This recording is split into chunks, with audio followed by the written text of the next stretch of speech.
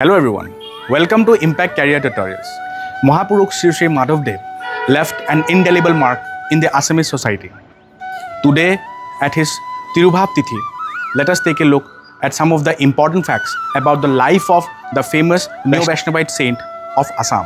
The birthplace of Mahapurush Madhabdev is in Letekupukhuri, Narayanpur, which lies in Lakhimpur district.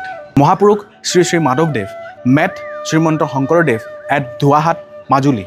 After meeting Srimanta Shankaradeva, both of them had a long religious debate, and after that debate, Sri Madhavdev accepted the Neo-Vaishnavite religion. After being associated with the Ekoharan Nam Dharma, Sri Madhavdev started to follow the teachings of Srimanta Shankaradeva, and he became the favorite student of Srimanta Shankaradeva.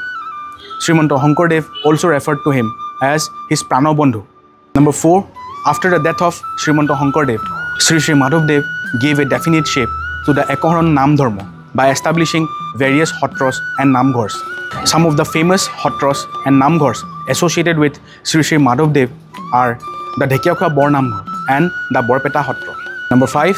Mahapurush Sri Madhavdev died in 1596 in Coos Behar. Thank you so much everyone.